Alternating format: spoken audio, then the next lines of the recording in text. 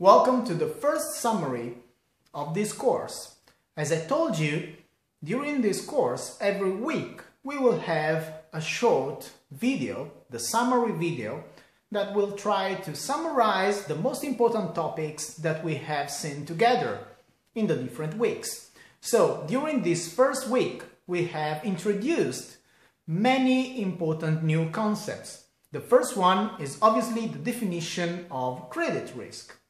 We have seen that credit risk is mainly composed by two different elements. Default risk, that is to say the risk which is linked to the default of a counterparty and so to the losses that are generated by the default of a counterparty, but also to changes in the creditworthiness of a counterparty, in the deterioration of the creditworthiness of a counterparty. And this is the deterioration of credit or credit deterioration. It's very important to remember these two components because considering credit risk exactly as a synonym of default risk is not correct. Then we have embedded credit risk into the Basel Accords framework. We have considered Basel II and Basel III. In Basel II, we have seen that credit risk belongs to the first pillar, the minimum capital requirements pillar, together with market risk and operational risk. We have seen that according to the Basel II framework, credit risk can be approached with three different approaches: the standardized approach, the foundation internal rating-based approach, and the advanced internal rating-based approach. These three approaches are in an increasing order of sophistication. So the standardized approach is the simplest one. The advanced approach, as the name suggests, is the most advanced.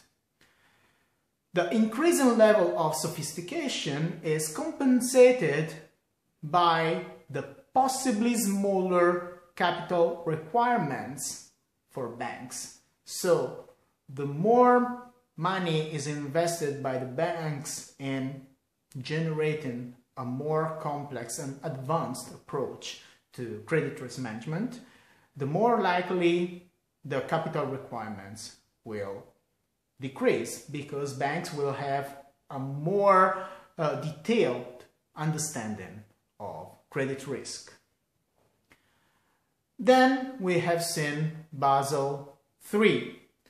Basel III has been proposed to overcome some of the flaws of Basel II, and we have seen that Basel II has manifested many problems during the 2007 and 2008 world crisis, from procyclicality to bad risk management practices to the underestimation of liquidity risk and excessive leverage. Now, in Basel III, we have seen that we have very different novelties. Most of them are just meant to ameliorate Basel II, and we have seen that the most important things for us are the new capital definitions and requirements and the more stringent definition and treatment of counterparty credit risk, especially for what concerns derivatives. We will see that the first point, so the new definitions, the new capital definitions, will be our companion through the course. For what concern counterparty credit risk, again, in particular with respect to derivatives, it's completely your choice. Because as I told you, you will have the possibility of choosing the last topic of this course, so the content of the last week, week 7.